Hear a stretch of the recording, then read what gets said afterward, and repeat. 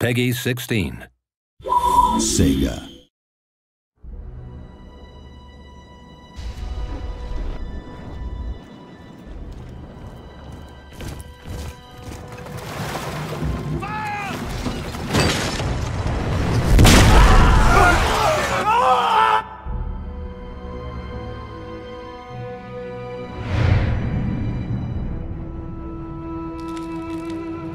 Rome 2 is going to be an absolutely massive game. It is by far the biggest and best Total War game ever. And that's bigger in terms of the scale of the maps, the scale of the armies, the scale of the cities you'll be fighting over. You can go from the sea to the land and have massive combined battles.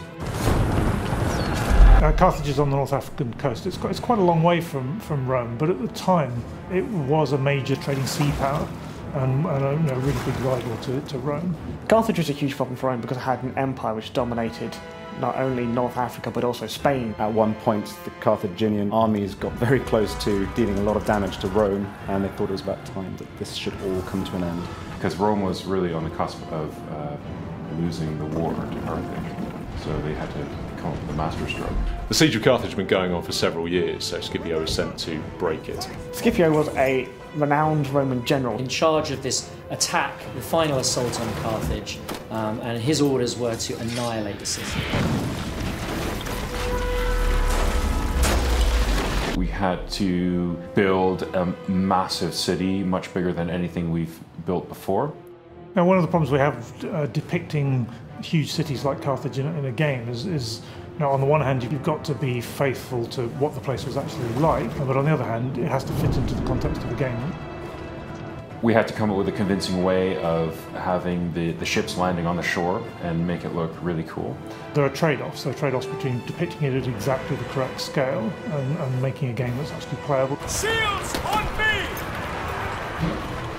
The total number of units you can control in the battle will be 40, and this includes combined land and naval forces for the first time. So there's a lot more going on. There's more to see. There's more terrain to cover. There's more places to hide stuff. It can be enormously difficult to keep track of 40 units at the same time. So what we've done is created a tactical map. It's been something we've wanted to put in the game for quite a few titles now, but it's never quite been right. So some people might think that putting a tactical map into the game may make it too easy. You can't actually control units from that level. It's very much a tactical overview. It's really a great orientation tool, and it's something that the players have been crying out for years, and we're finally delivering it. The tactical map really helps you keep track of where things are, where you are, where the enemy is.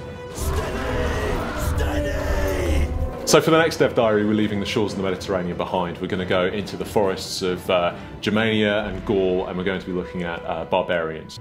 Barbarians. Barbarians. Rawr! No, just kidding, don't do that. Cut that.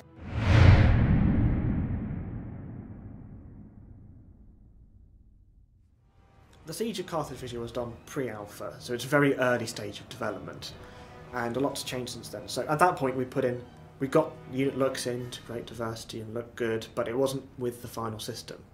As we release more art for Rome 2, you will see this difference between what we showed in Carthage and what the units will look like in the final game.